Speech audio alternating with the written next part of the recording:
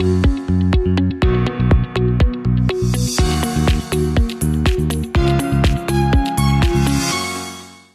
the previous video, we saw how to instantiate an app and get it up and running inside of Contentful. And what we had done is we built a very simple input app here. So we were just recreating the functionality of our title field. Nothing new, nothing fancy. But one thing that we didn't get to is updating values and seeing those values actually get saved inside of Contentful.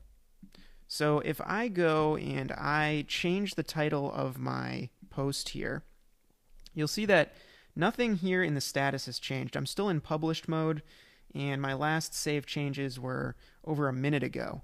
And if I refresh the page here just to illustrate, we'll see that my changes actually didn't take effect. So my app is not saving changes, it's not reporting changes back to the main Contentful web app.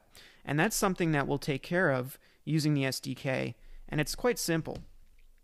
So back in the code, as you'll remember, we got started by running the create Contentful command, and we built a small app. If you haven't seen the previous videos or you're confused about what I'm talking about, go back and watch those and you'll see how we got to this point. But now what we want to do is we actually want to add an additional method here which will allow for the text input to not only display the proper value but also be able to set the proper value and tell Contentful to save this information.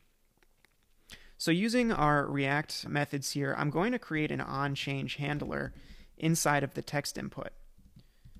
And inside of our onChange handler, I'm going to take an event, and what I'll want to do is call a function to actually set the value in Contentful. And we can do this again by accessing the SDK. So on props, I'm going to access the SDK. I'm going to go into the field because we're manipulating the current field. And I'm going to choose set value.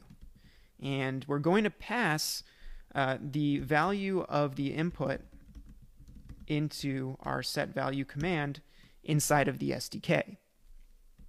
So now back in the web app, nothing has seemingly changed, but again, we do have hot reloading. And if I go to change my post again here, you can see already in the status area, what we have is an autosave as well as a status of changed. So now we have our app actually reporting back the values to Contentful to actually save information inside of Contentful using the SDK. And again, to illustrate that, if I hit refresh, we'll see that my values have changed, and those changes have stuck with the current entry.